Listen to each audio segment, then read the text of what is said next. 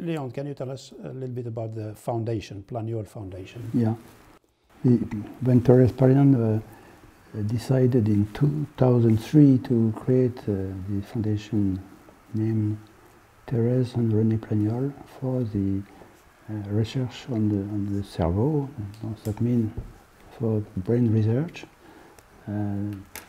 she decided to create the foundation in order to give all his heritage to the foundation, but she will die. And now I'm in charge of collecting all the heritage and to put this heritage into the foundation.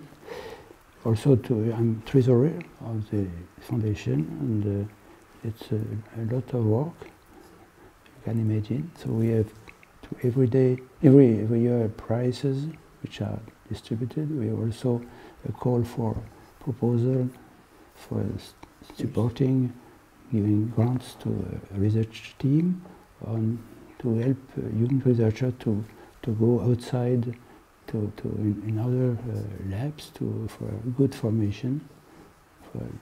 So this is a relatively complex system, but it works very well. Until now we have distributed more than 1 million euros for the young researcher. So it's very interesting, very well.